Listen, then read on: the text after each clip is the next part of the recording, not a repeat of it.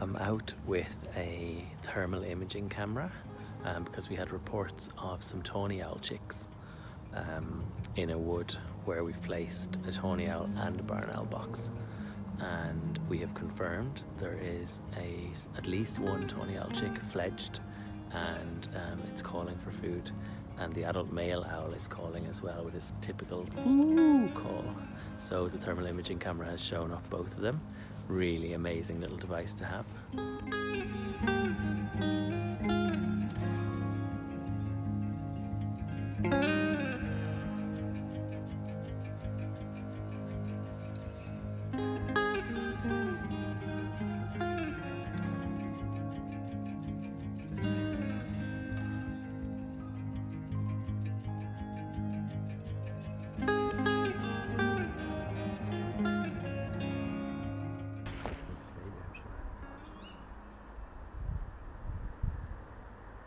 Wick, did you hear? That's her. So that's the female call. That's the tawny. Yeah.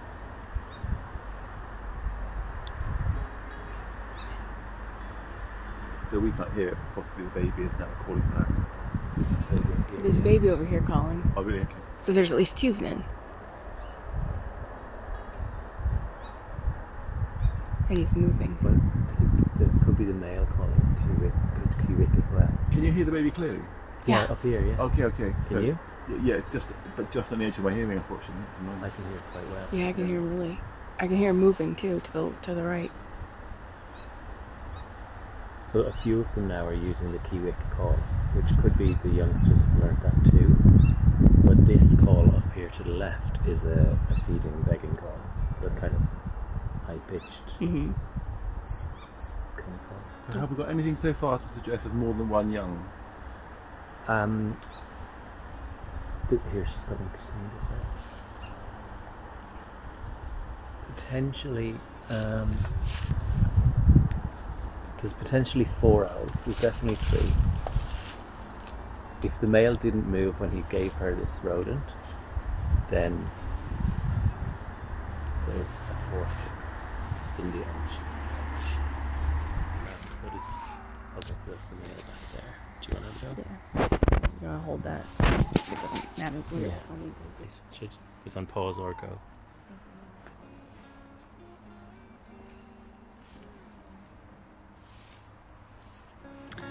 We're also just checking one of our barn owl boxes here because we've had a report that there's been a barn owl screeching nearby around 7:30, 8 o'clock each evening recently. The infrared camera has shown something really interesting, which is the floor of the box on the right hand side is warm, as if something is sitting inside the box. How will we know? We won't. But it's really interesting to see that the floor of the box is warm in one spot. Fingers crossed for an incubating barn owl.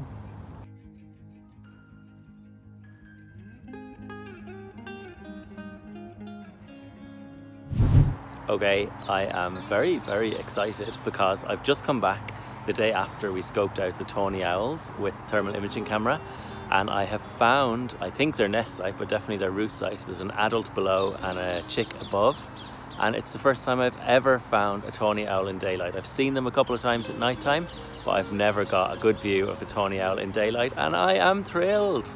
It's sitting right here, top of a tree, looking down at me, and it is beautiful.